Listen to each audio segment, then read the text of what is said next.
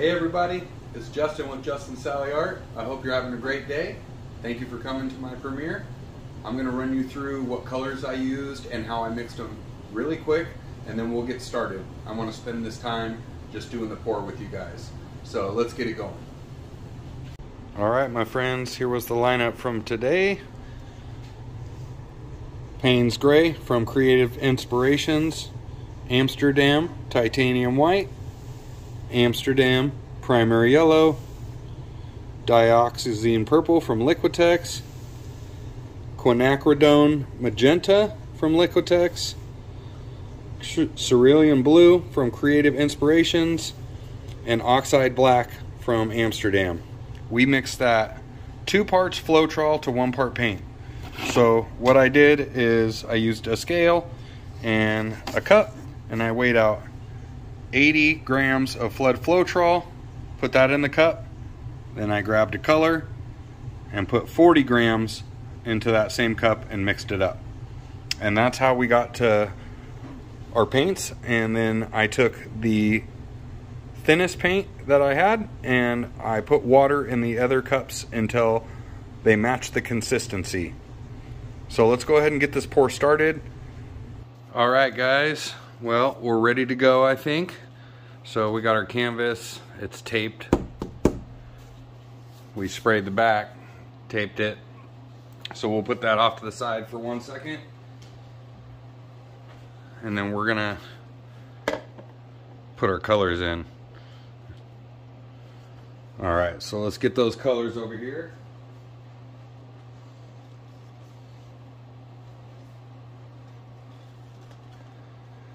I picked some darker colors, so we'll just have to see how it comes out. But no matter what, good or bad, I'm putting this up. So, wish me luck, please. So here's the consistency again. And we just mix that with floetrol, 2 parts to 1 part paint by weight, and then mixed a little water to what colors we needed so we could make sure that they were all the same consistency.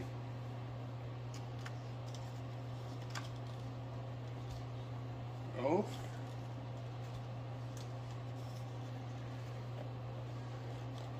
We're going to start with, let's put this here so you can see it. Start with a little white, because that's the last color that's going to show up. So that'll be the very last thing that comes out of the cup. So that's what we want to start with. That's what I'm putting in there. And I'm only going to do a little bit.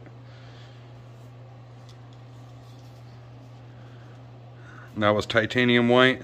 This is Primary Yellow, Amsterdam.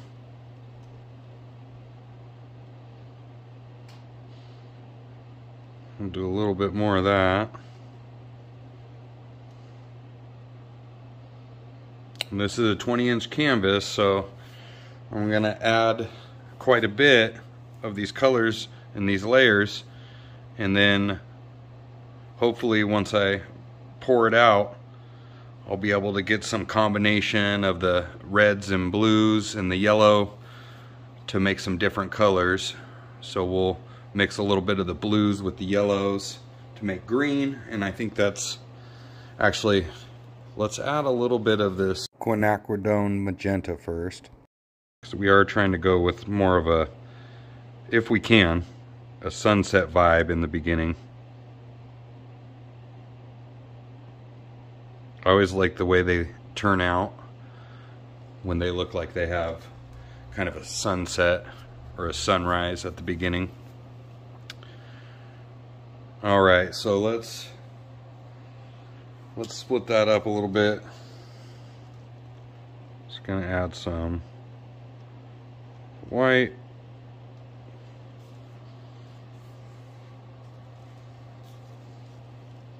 A little bit of black.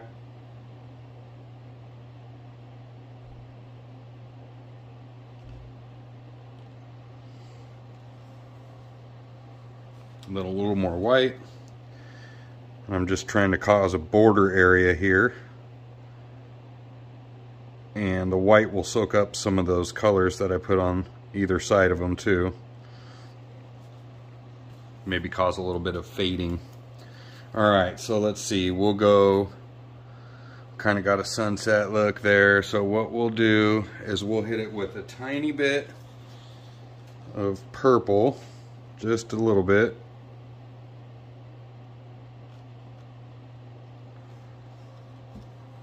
And we're going to do just a touch of white, split it up.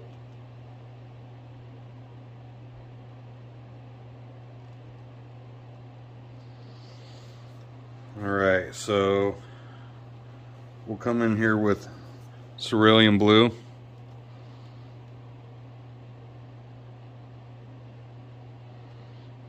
Kind of go big on this one.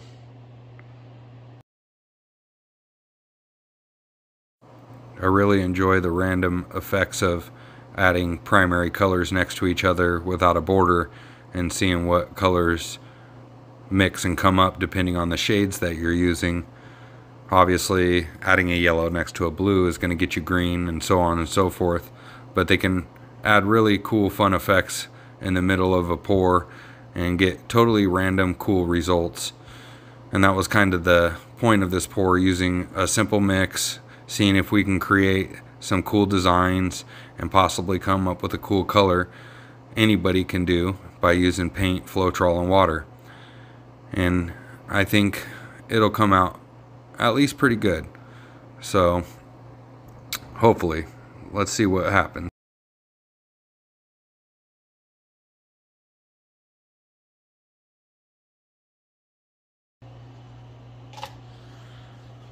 Alright, I'm gonna grab the canvas, switch my gloves, and I'll be right back with you.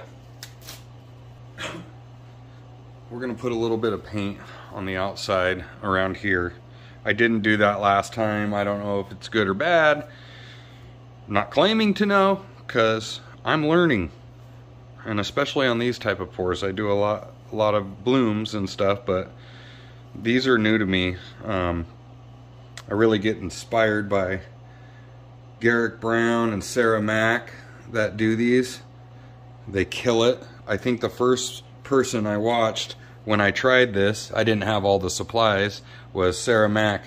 She did this one that looked like a coral reef with, actually one of the colors was this pink and it was coral, and the fingers that came off of it just blew me away. I mean, it got me. And so I knew I had to do this style, and it's really beautiful, and I hope this one comes out halfway decent for you guys. Alright, so we got most of that down. Let's spread some of that out. Up after my pour is Sheldon of Shell Rock Art, and then Taslima of Taslima Maya Art. There'll be links in the description. This box is kind of hard to work in. I really need to upgrade our workspace so we can pour bigger stuff. That's one of the reasons we haven't expanded so much. We do have quite a few big canvases that we want to do some more work on and start expanding, and we will. But such is life, right? Responsibilities, family and kid. Just make sure you take care of everything you have to, and then art, because it's the best therapy, definitely for me. And hopefully some of you guys out there get to create things or do pour painting or some sort of crafts or building, something that helps you get creative, play music, an instrument.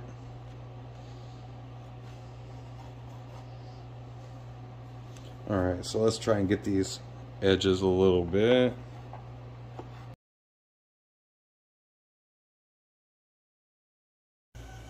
You guys ready? Oh, look at that green it already made sitting in there. You see that? Just sitting in the cup.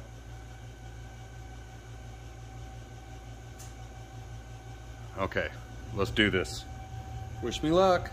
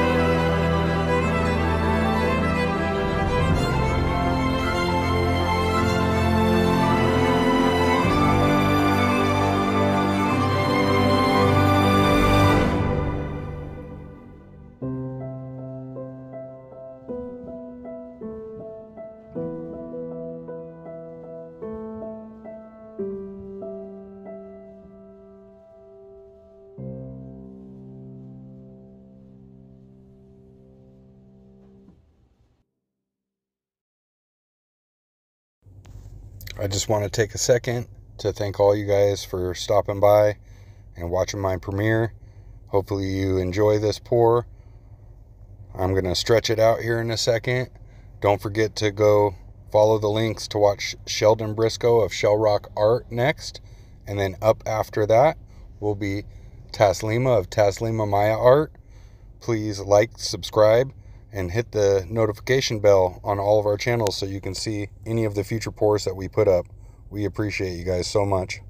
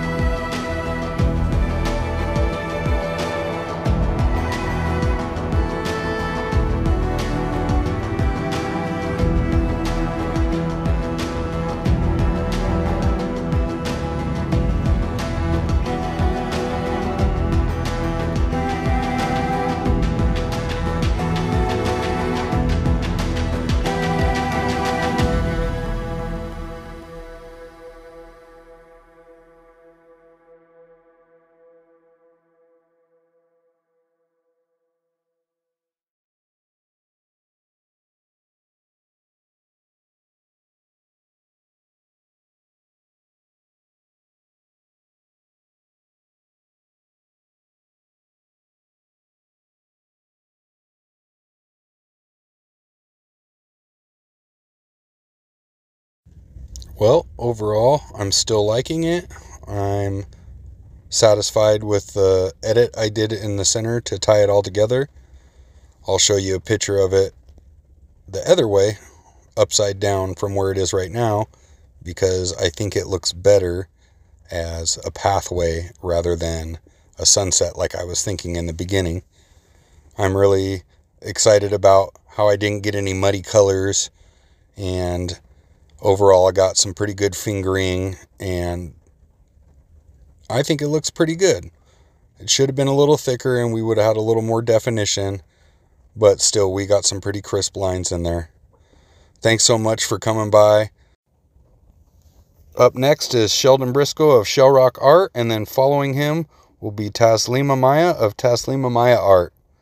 Thanks so much, and the link is in the description, so go find that, and I'll see you guys over there.